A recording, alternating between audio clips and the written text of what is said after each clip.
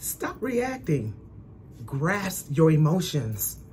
Stop absorbing other people's energy and allowing it to dictate your mood.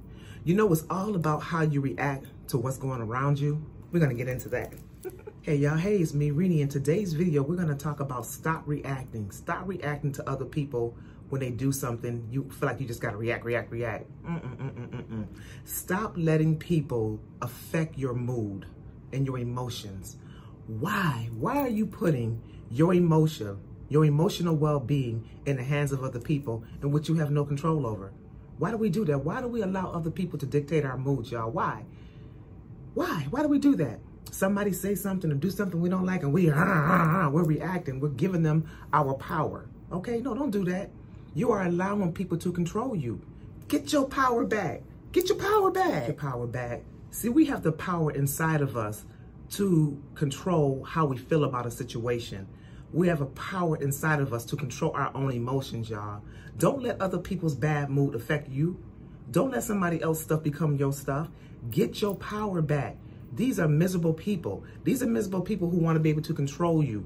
They want to be able to dictate your mood, but you control your mood. You control you. You have the power inside of you to control what affects you. So why keep giving that power to somebody else? Why keep giving it to somebody else, y'all? Last, be a responder, y'all. Not respond. Be a responder, not a reactor.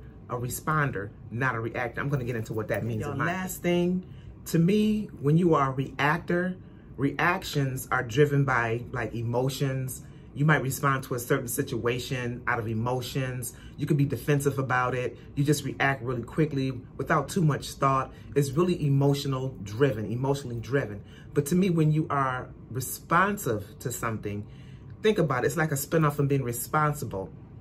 You have more control over yourself. You have more control over the situation. It's more considerate and deliberate. So y'all practice being a responder, responsive instead of being a reactor. You know, that's one of the biggest things that I had to work on, and I'm still working on not being so reactive, not being so quick to speak, not being so quick to show my emotions. Rather just take a look back, take a seat back, think about it, assess it, then respond.